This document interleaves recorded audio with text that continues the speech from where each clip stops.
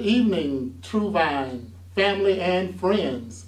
This is a day that the Lord has made, and we will rejoice and be glad in it. We want to welcome you to our True Vine Sunday School on Wednesday. But just before we get started, we like to open with a word of prayer. Let's pray together. Father, we thank you for this day. Again, for this is the day that you have made, and Father, we rejoice and we are glad in it. Thank you for the bountiful blessings that you continue to bestow on all of our lives. Thank you for being our God, for being our protector, for being our provider. You are God. There is none like you in all this earth. And for that, we give you glory. We pray now that your spirit will dwell with us as we get into this lesson. We pray that the things that are said will give you honor and give you glory. God, we bless you. In the name of Jesus, we pray, amen.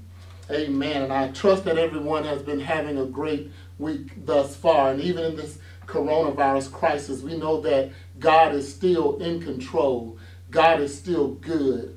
And most of all, God is worthy to be praised. Amen. Well, we're going to get right into our Sunday school lesson for today. And our topic on today is seeking a champion of justice.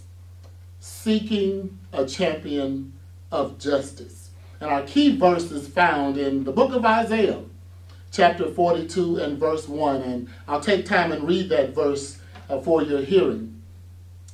I'll be reading from the NIV version. It says, "Here is my servant, whom I uphold, and chose one whom I delight. I will put my spirit on him, and he will bring justice to the nation." So when we look at our topic, seeking a champion of justice, let's look at these two words. First of all, champion. So when we think about a champion, we often immediately connect to a champion and a certain sport. A champion is defined as someone who has defeated or surpassed all rivals in a competition. And then when we look at the word justice, justice is defined as receiving just treatment. Receiving just treatment, or the rendering to each person that which is due to him or her. Or in other words, doing what is fair and doing what is right. So to set this lesson off on this evening, I'm going to read the introduction for you. And in this introduction, it's going to help us to dive a little bit deeper into what that champion and that justice really means. And we all know that in the spiritual realm that we do have a champion, and that champion's name is Jesus Christ himself. And as a matter of fact, just a few years ago, the Lord blessed me to be able to write and to compose a song. And the name of that song was simply, "He's My Champion." And going into some of those lyrics, it says that Jesus never loses a fight. Amen. Can somebody give God praise that Jesus never ever loses a fight? So in one way or another, we all have had experiences involving vying to best others to become champions or have championed the cause of others. Those experiencing persecution and oppression long for someone to defend them and to support their desire for justice or freedom. So as a people, we have had those same experiences. We've had people who have fought for us. They have advocated for us so that we could be free. And that work, it is not to go unnoticed. We are appreciative and we are grateful for those champions who have come before us.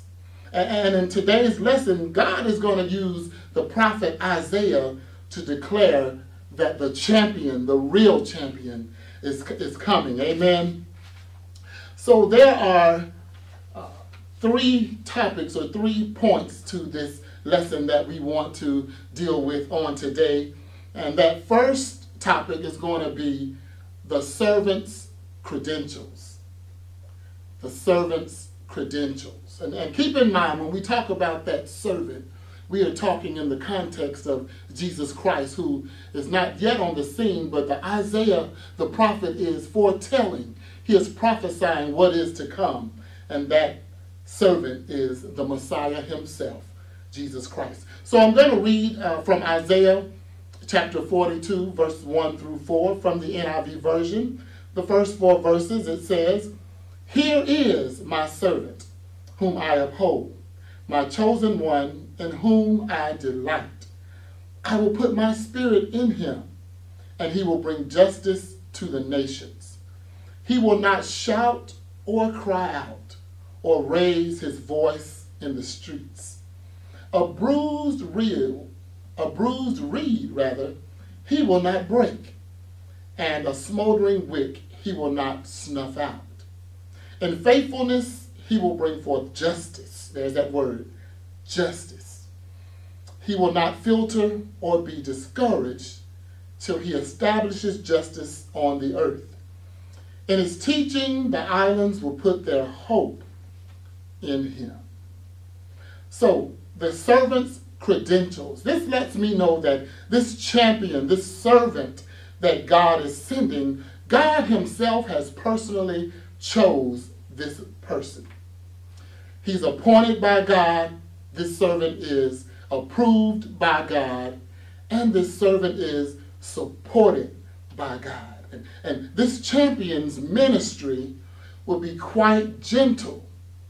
It will be a quiet ministry and a submissive ministry. So in vast contrast to what we've experienced in our world today, our world leaders they operate in the opposite of how this servant will come. Instead of them operating in a spirit of quietness and meekness, our world leaders are operating in a spirit of chaos.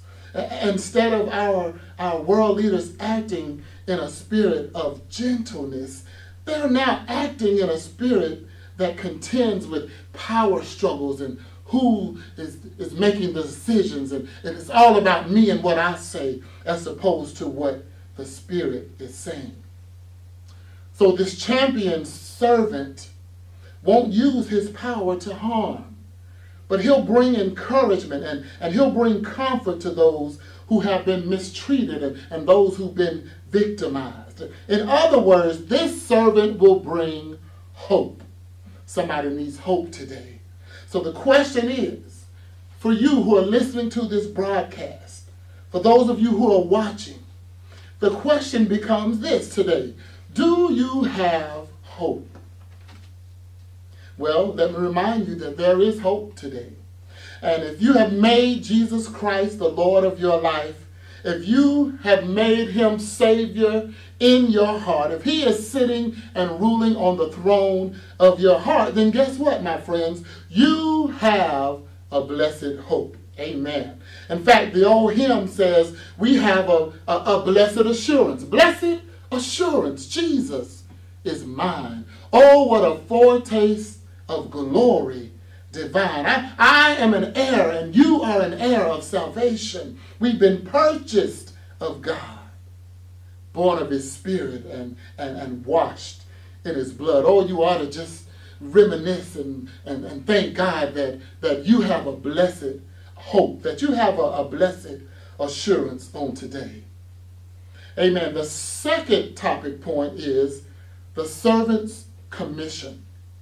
And so I'll read now from Isaiah chapter 42, verse 5 through 7. Reading from the NIV version, it says this: "This is what the Lord says, the creator of the heavens, who stretched them out, who spread out the earth with all that springs from it, who gives breath to its people and life to those who walk on it. I, the Lord, have called you in righteousness. I will take hold of your hand. I will keep you and will make you to be a covenant for the people and a light for the Gentiles, to open eyes that are blind, to free captives from prison, and to release from the dungeon those who sit in darkness." Amen. So the servant's commission, God knew that his servant, the Messiah, would experience difficulty and even rejection while executing the task. And he knew the trouble that would come. Not only the trouble, but he knew that this Messiah, this servant, would be tempted, that temptation would rear its ugly head. But the good news was that God has already assured his servant with his personal words of peace. And my friends, even in times that we experience tribulation, even in times where we experience trials, we have to hear those personal words from our God that says, you know what? I am with you. God says today, friends, I am with you. I am in control. I am your help. In fact, the word says, I will lift up mine eyes unto the hills.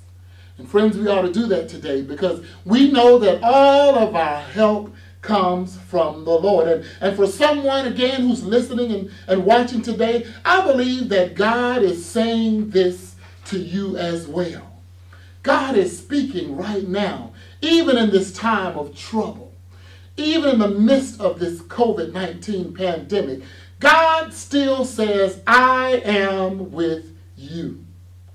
I am in control, and I am your help. So, because the truth of the matter is this, God says that I have spoken.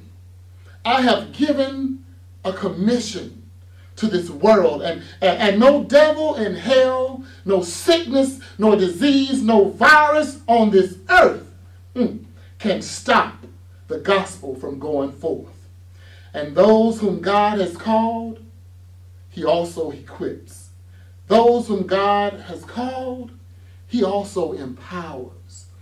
Friends, those whom God has called, he sustains us. Amen. So as believers in the body of Christ, we have been commissioned to champion God's plan to establish justice for all.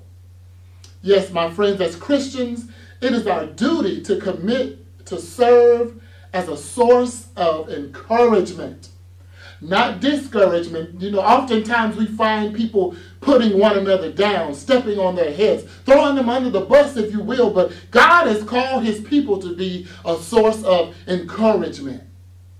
Encouragement to the oppressed. Encouragement to those who are disheartened. All the while pointing the lost to him for freedom and for spiritual bondage and blindness. Amen. And our third and final point on today, the servant's guarantor.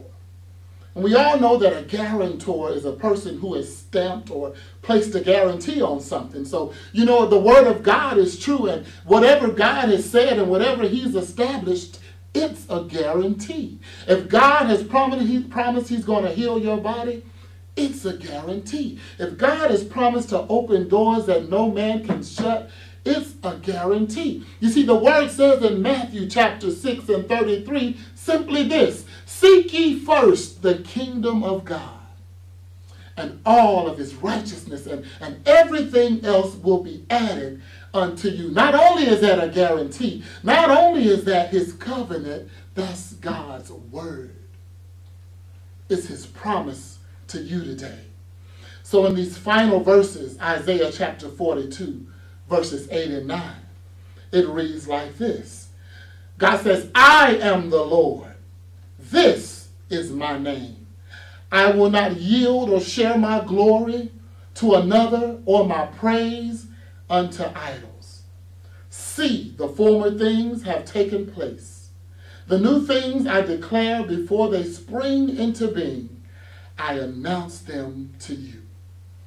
So God has assured his servant of his assistance and his power to accomplish the Great Commission. The guarantee that the servant's work will be successfully carried into effect is the Lord himself.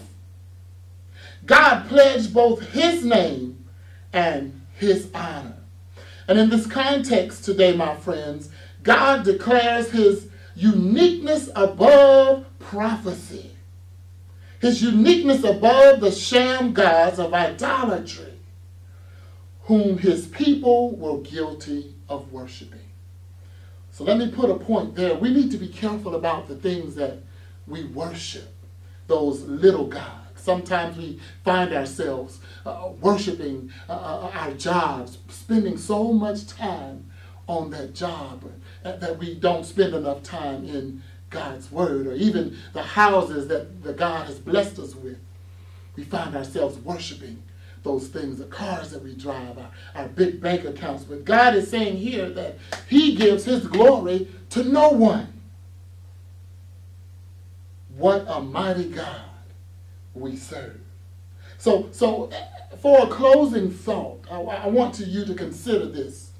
Jesus Christ, who is that servant, he is that Messiah, was and is the champion of justice. So anything that has been made wrong, Jesus, the champion, will make it right. Any crooked thing, Jesus, the champion, will make straight.